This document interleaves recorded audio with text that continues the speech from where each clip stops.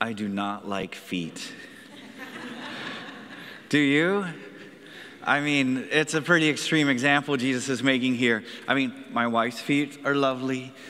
Baby feet are cute, right? Little tiny baby feet. But once you can walk, I don't want to touch your foot ever, you know?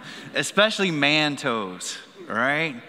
The hair on top and that big long yellow toenail that sticks out, and you're like, keep your shoes on, right? I mean, there's a reason we don't wash feet at church. I mean, have you ever had to do that?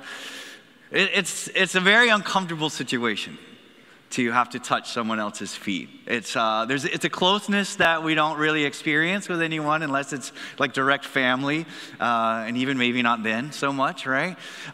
So this idea of foot washing that Jesus brings in is very intentionally uncomfortable and really just beyond what we would normally do. And Jesus is doing this as an example for us to remember and as this guideline for us to really execute into our lives. And so what I'd like to do is just take a little extra time to magnify that part of scripture that we read in John chapter 13 as it tells that story. Now you'll notice there was a gap of verses in there because it goes into a little theological trail that we're not going to go into today. So we're going to stick to the concept of the foot washing and the service. And one thing that's remarkable about this is you can tell that it was really a huge impact on the disciples, because John, when he writes this, he really provides extra detail. How many times have you been reading in the Bible and you just see how it looks like they put like 100 years into one verse, you know, and it's just like one verse and Jesus did this, you know, and well, there's got to be a whole bunch of story to this, but all you're going to get is the one line. But in this, you'll see that it really burned into John's mind because he describes it step by step by step and really gives a lot of detail that might not have been necessary to tell the story, but it was impactful, it was powerful. And so in John chapter 13, verse 3 through 7, it begins with the foundation of where Jesus' mind was when he started. And so we know that the Holy Spirit inspires scripture because there's no way for John to know what Jesus was thinking when he did his action, but that it's revealed to him in the scripture. It says, Jesus, knowing that the Father had given all things into his hands and that he had come from God and was going back to God, he rose from supper. So the mindset of Jesus when he's setting out to begin the foot washing is he's recognizing his place. He is from God, and he's going back to God, and he knows exactly who he is and what he's doing. The divinity of Christ was very much present at that moment in understanding who he was. You know, in the Gospels, we have this dual part of Jesus, the Godship of Jesus, how he is God and the Son of God. And then you have the humanity of Jesus, how that he's a man and he has pain and he has hunger and he has all these things that go on in his life. And so you see the two of these exist simultaneously. And at this moment, he's saying, look, I'm God. I came from heaven. I'm going back to heaven, but I'm about to do this. And so he's really recognizing his authority, his position, his state, and using that as a platform to now become the servant. So the one who is the greatest, without a doubt, the one who needed to serve less or do less, or one who should be magnified, exalted, worshiped, and lifted up, is about to make himself the lowest in the room. He's going to get on his hands and knees. He's going to touch disgusting feet. He's going to show that that's something he is willing to do. Now, it goes from Jesus knowing that. The next line says, he laid aside his outer garment, taking on a towel, tied it around his waist. And so as a rabbi, he would have a coat, you know, and that would signify, just like I wore a suit coat today. So you're like, oh, he must be preaching. He has a coat on. And he would lay that aside. And it says he wrapped a towel. Now, in Jesus' gesture, this is essentially what he was doing. He was taking off that leadership symbol of the coat of the teacher. And then He's going to wrap up like a servant, like a slave. Like he's here to wash feet, and he wraps a towel around. Now, guess whether I wear this often at home or not. You can see. So he gets on his look. He changes completely their whole mindset. So as the disciples are watching, so here you have Jesus in his mind. I'm God, I'm from God, I'm going back to God, I am in the highest position. And he takes that coat off and he wraps on the towel. And see the impact that it has to John. John's watching each part and he's like, this is what he was thinking. And then he took off his coat and then he put on this apron. And then it says he went and he got the pitcher of water and he's filling up the water. Look at all this detail. And he's filling up a bowl of water. And then he goes and he washes their feet. And it says, and then with their feet, he uses the towel that's around his waist and he's cleaning their feet. And then it goes back and touches them.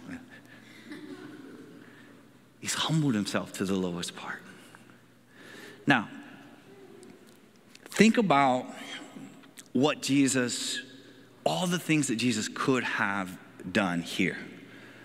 Right? I wanted to eliminate the excuses that we have in our minds as we look at this. First of all, Jesus could have found the easier way to serve. I mean, they're at a dinner. Jesus could have set the table, right? He could have been like, you know what, I'm going to put all the placemats out and I'm going to put the plates out. Or he says, you know what, I'll help cook. You know, I'll make the hummus and I'll put out the pita. And he could have said, you know what, I'll pour the drinks, guys. Or he could have been like, hey, I'm the boss. I'll tell you guys how to do this. As Jesus, I'll be like, Peter, Andrew, you guys go get water. You know, Bartholomew, you put on the towel and you wash the feet. All right? He could have gone and directed. Or he could have said, hey, you 6 wash their feet and you 6 wash their feet. And then all the feet get clean, you know. He didn't do any of these lighter loads, easier ways to say, hey, you know what? I did something. But he says, I'm going to be the highest position. I'm going to come and I'm going to do the lowest job. And so he eliminates our excuses that sometimes we can say, well, you know what? I did something or I did this and other people could do things and I'm kind of gifted at administration, so I'm good at telling people what to do, you know, and that's what I can do well. I'm a delegator, you know, like all these things that we could place as our leadership. And what does he do? He goes and he does it. Now, another thing Jesus could have said was, I've already served enough. I mean, the very next day, Jesus is going to give his entire life, just completely physically allow himself to be beaten and killed. He is going to do the ultimate sacrifice and the ultimate service. So why not on this day be like, hey, tomorrow's my day. Today, you guys wash some feet because I've got bigger things to do. I got something that no one else could do. Tomorrow, I'm going to save the world. I am going to redeem all the world from its sins because I'm the only one who's perfect and can do this. And I'm going to give my life as a sacrifice for many. And I'm going to save all these people. So you guys at least could wash the feet, right? That could have been Jesus' very justified and rational action. Because all that is true. And yet he says, I want to show what a leader does by getting down here and washing their feet. As he's doing this, it says, he came to Simon Peter, who said to him, Lord, do you wash my feet? Peter's the greatest, right? Because Peter is vocal and honest, and he does what we think and say so that he can get in trouble for it, and then we could go like, oh, good. It was Peter, not me. But can you imagine how embarrassing it was when Jesus started washing their feet? Every one of them were like, I bet you I was supposed to do this. Why is Jesus down here at my feet? This should have been me. The embarrassment, it overwhelmed, and the shame hit Peter, and he's like, whoa, no. This is too much. You're not going to come and do this to me. And that's a section where Jesus teaches another lesson to them. But this fear, this guilt that comes when we know we didn't do what we were supposed to do, it's real. It overwashes them. We call it like a fear of missing out when we know, oh man, we could have been there and could have done that. That's the FOMO, but this is FONS. This is fear of not serving, all right? This is that feeling you get. I don't know if this has ever happened to anybody here, where you sat at home all day, maybe watching movies or basketball, eating food, piling up, your house is a mess. Then your wife walks home and you're like, oh, was I supposed to be doing something? And then you realize, oh no, I'm not supposed to sit here and do nothing all day. I was supposed to be a part of this family and help produce something. I was supposed to clean up my own mess. I was supposed to put my own laundry. And then all of a sudden you realize, oh no, that's Peter at this moment. He's like, we were sitting around doing nothing. We were like, hey, we're at a party, we're at a supper, we're doing fine. And then when Jesus starts working, then it's like, we probably should have done something about this before he got on his hands and knees and had a towel and started cleaning my dirty feet. And so that feeling of, I should have been doing this already, it overwashes Peter. But Jesus says, no, don't worry. This is something that I have to do as an example. And so he answered, he says, what I'm doing you don't understand now, but afterwards you will understand. And then when he washed their feet, it says he took off that towel and he put back on his outer garment. So he went back to his teacher position and he goes, so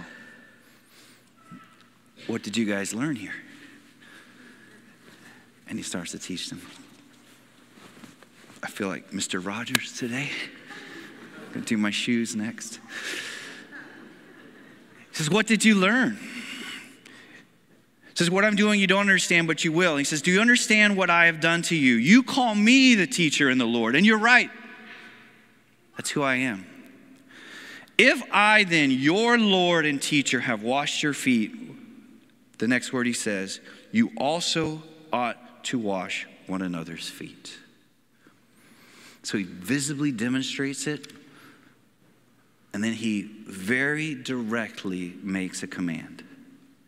Right? This isn't a parable for them to figure out. He does it, and then he says, you need to do this. So point. Very clear in his communication, very clear in the example he left. All of it is completely unmistakable, unable to be confused.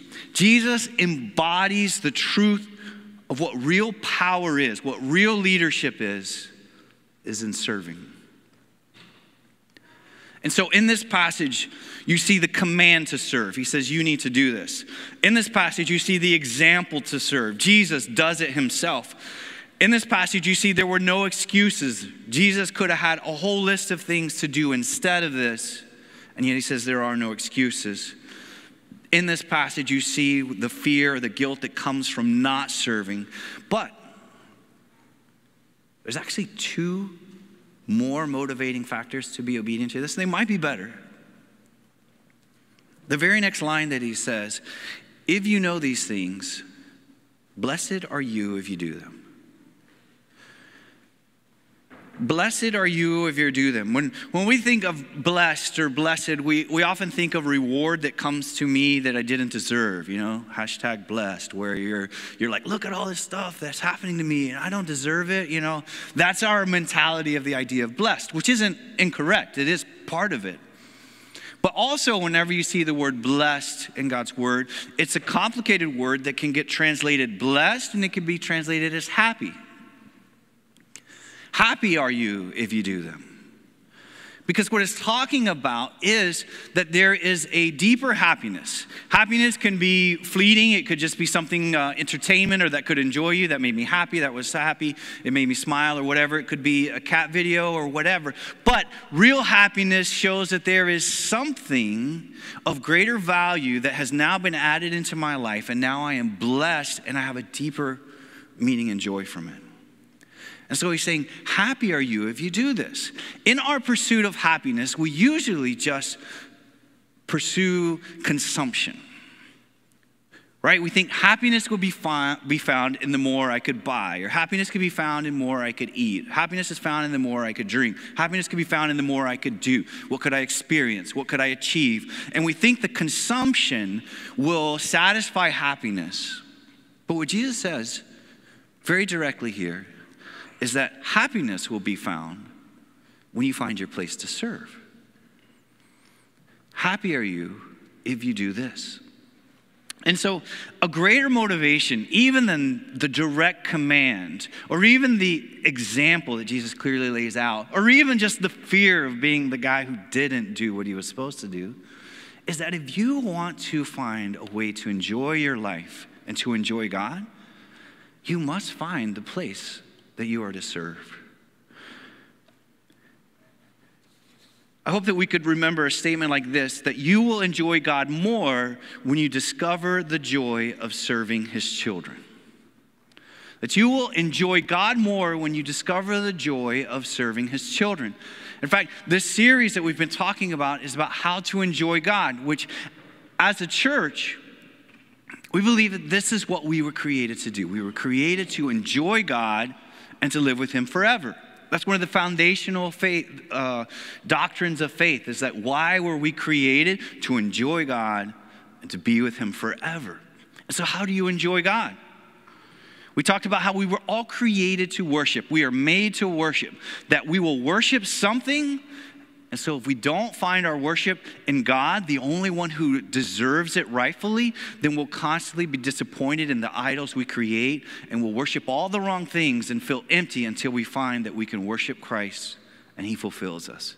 And so we were made to worship. So we come and we gather to worship like we did earlier and like we continuously do, because it recalibrates our soul and reconnects us to God and who he is and how he's made us.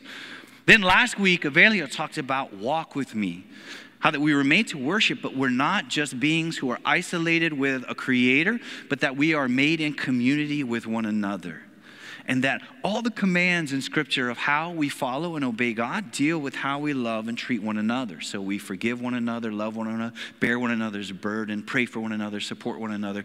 And so this is a journey of life that you walk with me, that we walk together in groups and in friendships and in activities, that we get to know each other and the difficulties that come from knowing the trueness of one another, and then the joy that comes of learning to live like Christ and to love one another. And so we walk with me. And then the third thing is that you live out grace. And today that's what we're talking about. Live out grace is the phrase or the word that we use to describe finding that purpose that God has for you to serve in such a way that you can enjoy God now, because you now understand why he's created you and why he's put you into this community, because you see your purpose and your contribution into it. Now, Ephesians chapter 2, verses 8 through 10, lay the theological foundation for live out grace. In order to live out grace, we understand these two things. Ephesians chapter 2, 8, 9, and 10 is a great verse section for you to memorize. Because if you can memorize this and just lock it in your head, lock it in your heart, you're going to find that it's going to help you in understanding your own gospel experience, how you have come to Christ, and then understand why you have come to Christ, because you are here to serve others. Ephesians chapter 2 says, "For by grace you have been saved through faith. And it is not your own doing, it's the gift of God, not a result of works, so that no one could boast." Our salvation comes as a gift from God. Jesus has already paid the price for your sins. You have been forgiven and redeemed, and now you are a child of God. You are no longer orphans, no longer slaves. You are heirs to the kingdom of heaven, and you are children of God. That was a free gift bestowed upon you because of what Jesus has done. And so his grace has poured out onto you already, and now you are full of the grace of God. This verse says there's nothing that we could do to brag about it. It's like you can't boast about where you were born or who you're related to or what you've done or how good you've been. It says because none of that brought you your position in Christ. He has bought you and he has done the work for you. And now he has given himself freely as a gift to you. And so now we sit into that grace, enjoying it, living in it. And that grace is filling us up. But then the final verse explains what we do with that. It says, "For we are his workmanship, created in Christ Jesus." Think of that word workmanship. What's workmanship? Workmanship means something you make with your own hands, something that you create. It's a masterpiece. Does anybody here work with your own hand? Have you ever built something? What happens when you build it?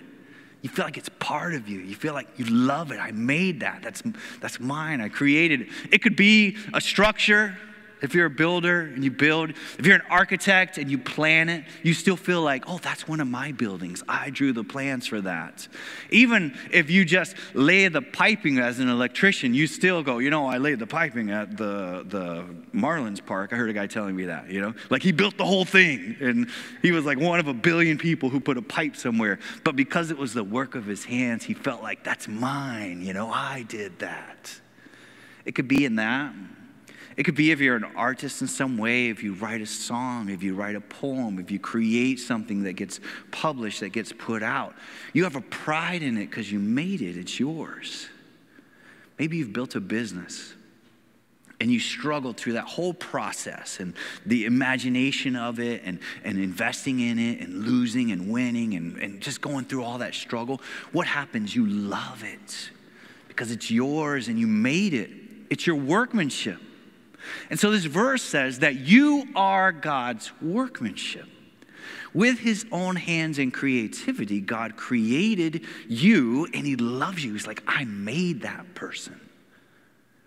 You are his. And so there's this bond, this affection that God has for you as what he has created with his own creativity, in his own image, with his own hand. You were made by him and for him. It says, created in Christ Jesus to do good works. You see, we were made for a reason. It says to do good works, which God prepared beforehand that we should walk in them. God knew when he made you that he had a plan for how you could participate in his kingdom. So the whole story of how you were built the way that you are, your family of origin, the things that you've experienced in life, the success, the failures, the education, the opportunities, your personal makeup, all of the things that create who you are. God's like, yeah, I put all that together so that you could do something with it. You could use it. He says, from the very foundation, I knew who you would be, and I created a place for you to be a worker, for you to serve. And it says, you will enjoy God more when you understand your place of service in serving his children. See, because God loves his creation. God loves his creation. And so if you love God, then what happens is I inevitably now have to love his things, his people, his creation. And so God creates community, and then he creates me to serve his community. And by that, I enjoy God more because now I'm related to the things that he loves and he enjoys. So, you have a purpose, and you were created for it. A couple weeks ago, I had the honor of attending a special breakfast that was put on by the Miami-Dade Corrections Facility. And they were honoring Lucy Hannaford, who is always here. You're 2 rows back, Lucy. You're back.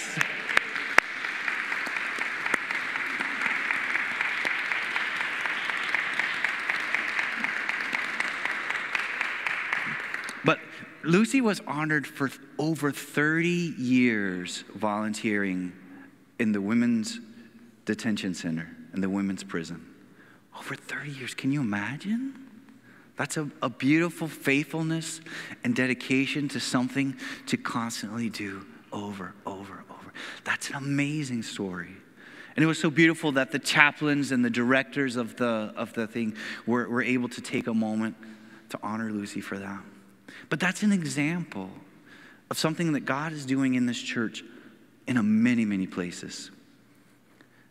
There's about 300 people who volunteer for activities here at Granada within the church and within our community partners. That's amazing. See, God is at work in people's lives. People are understanding that they will enjoy God more when they find a place to serve, and that God has created you with the ability and with the opportunity to do that. And that when you go and you find your place to serve and you find your activity, you actually find that you enjoy God more because of that service. Now, I want to give you about 4 guidelines to think about, because it's my desire that today that you will activate on this. That if you don't already have a place where you say, oh no, I serve at blank and this is my thing and I love it and it's my passion. If you're not clear to that, I want you to be that way. I want you to say, I'm going to find it. Because you'll enjoy God more when you discover the joy of serving his children. God has masterfully created you to show greatness through serving. The smallest act can make an eternal impact in someone's life. So here's some thoughts as you create and you set out on that. First, you do have a serving purpose, so you just need to know what it is. Ephesians chapter 2, verse 10 said that you were created for good works. So you have it. There's no way around it. There's not an exception to that. That was universal to everyone, that you have a serving purpose. So really all you need to do is find out what it is and do it. Now, a couple guidelines that might help you find it. First is opportunity. If God puts something in front of you or into your life or brings awareness to you, it's a good chance that you might need to serve in that.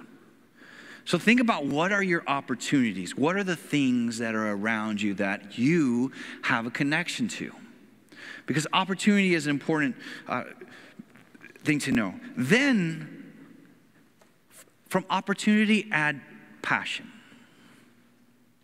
What is it that moves your heart?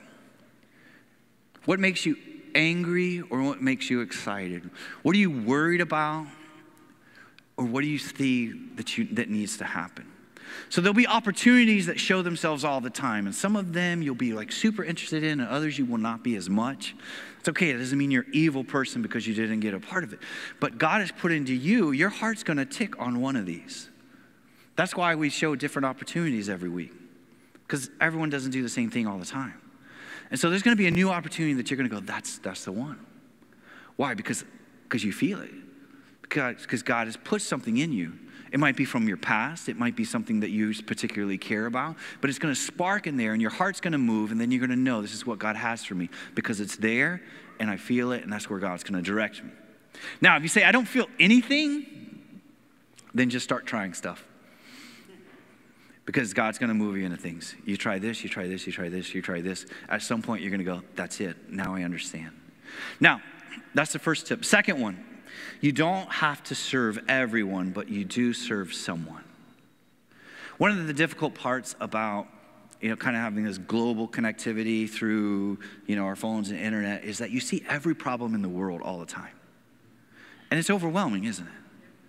It's overwhelming, all the tragedies that happen, all the things that happen. And it's like, well, what am I supposed to do? You're not God. You're not going to save the world. Okay? So you do have to filter through all of the things that are happening and realize, well, what's the thing that God has put me in an opportunity to do something about? You can't do something about everything. Andy Stanley says this in a great line that is easy to remember. It says, do for one what you wish you could do for many. Problems could be overwhelming. Even the idea of foster care. Think about it. He said like 2,000 and something children are in foster care just in Miami-Dade County. And you're like, oh, I can't take 2,000 kids and change their life. You're like, that's a big, big problem that seems like so complicated. How are we going to solve that? You don't have to solve it. It says you do for one what you wish you could do for many. So you solve one thing. You take one child. You support one family.